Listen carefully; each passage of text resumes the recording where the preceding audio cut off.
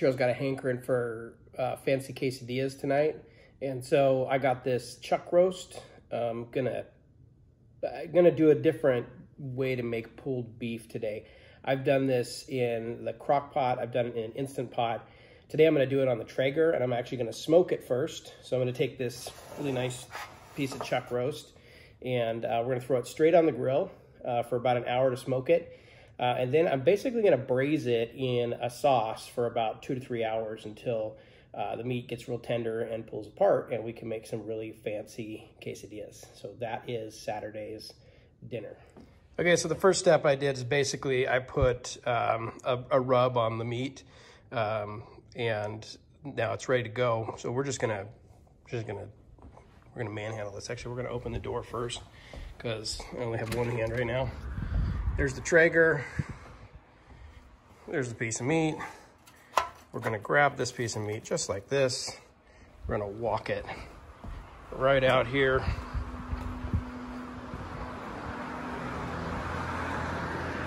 We're going to simply put that piece of meat right on the grate and just let it smoke for an hour. You want a temperature of about anywhere from 250, you know, maybe to 275. I like 250 for this. Mine runs a little hotter. We'll see how it does. I'm using some hickory pellets today. I like them. It provides a lot of flavor. They're good hardwood for smoking with. You're going to cut up your vegetables. I always start with onions. You're going to basically dice everything.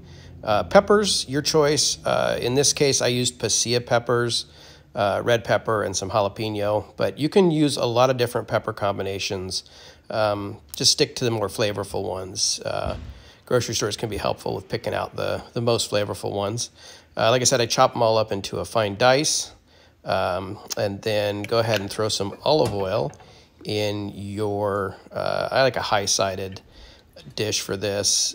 You can toss your veggies in, stir them up, and kind of push them back down. And basically you want to saute these until they're soft, about 5 minutes or so, giving it kind of a constant stir to move it around. Then you're going to make the base of this sauce, which I use some beef bouillon in it since it's a beef-centric dish. So a couple of teaspoons of beef bouillon, about 2 cups worth, and then you're gonna find some Mexican-style tomatoes with peppers in them. I used ones with Hatch chili peppers in it. Throw some lime juice in there, and again, give it a stir. Then you're gonna add some chili powder, and kind of to taste. A little bit of cumin, again to taste. And then add a little Mexican oregano, and that's got a unique flavor. Add your beef stock, and again, give it a stir all around. Okay. So at some point, you're going to, in about an hour in, you're going to run out here and go get your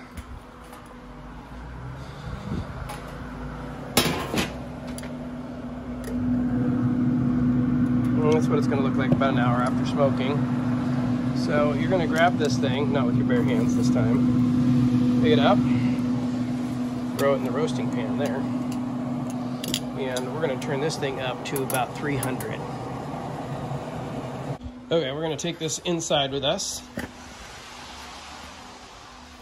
We're going to take this out just for a second, throw it on the cutting board here. Basically, I'm going to cut this thing into 4 or 5 equal-sized chunks. So I think what I'm going to do is cut it like this first, and then we're going to cut it like this. Throw you back in there, you back in here. Cut you like that, and that, and that is what's going to look like. All right. Then I'm going to take your sauce, and you're just going to pour it over the meat like this. All right. All right, so this is what you're going to be cooking for the next 3 hours. on the Traeger.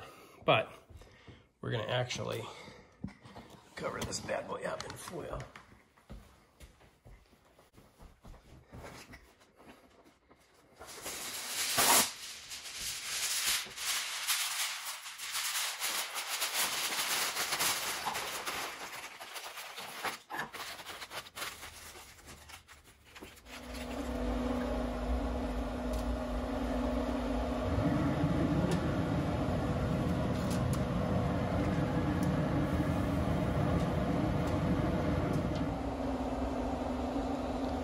Okay, we're gonna check on our meat here, see what's going on. Okay, this is what we're looking at right now. What we're gonna do is flip this meat over.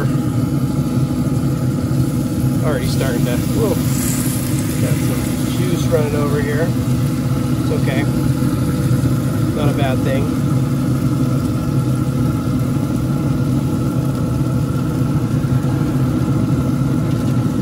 Okay, roll them each over, just like that. All right, I'm just gonna throw some more sauce up on top of them. Okay, I'm gonna retuck that. Okay, it's been some hours now, and I think we're probably done here, but let's check it out. Just have a look-see. Going on here. Oh, look at that. Look at that. Look at that. Pretty tender. Pretty tender. Yum.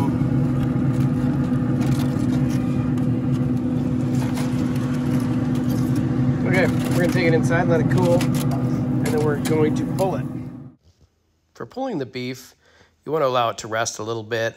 This allows the fibers to relax and it just kind of falls apart for you. I use a tong and a fork to pull it apart. For quesadillas, it's really basic. I just load them up with some cheese, and I'm going to take that filling, whatever filling you like. Some people like black beans, some people like refried beans. In this case, we took this pulled beef, and I'm just going to kind of spread it around the quesadilla evenly. I do my quesadillas maybe a little thicker than most, but I like that cheese to kind of fall down there into the filling and kind of glue the whole thing together, so to speak. Add a little more cheese to the top, and then I grab another tortilla and cover it all up and head on over to the pan where I'm gonna cook the quesadilla up. This is the tricky part, loading it up without spilling cheese all over the place. Basically, I like that cheese to heat all the way through so it's easy to flip. Sometimes I use a plate the first time. Get a nice evenly brown texture. And then I cut mine up into small triangles. In this case, we're feeding the whole family, so it's easier just to cut them up into small, easy triangles and let people put whatever they want on them. Sour cream, salsa, hot sauce, whatever you want. And you can kind of see as I'm cutting them, you want them, I let them rest a little bit so they're crunchy and easy to cut through. And then you can kind of see the interior of them with the beef and the cheese all melted together scrumptiously. And finally, the taste test. I enjoyed mine with some green chili salsa, which tasted wonderful with the Mexican pulled beef. Cheers.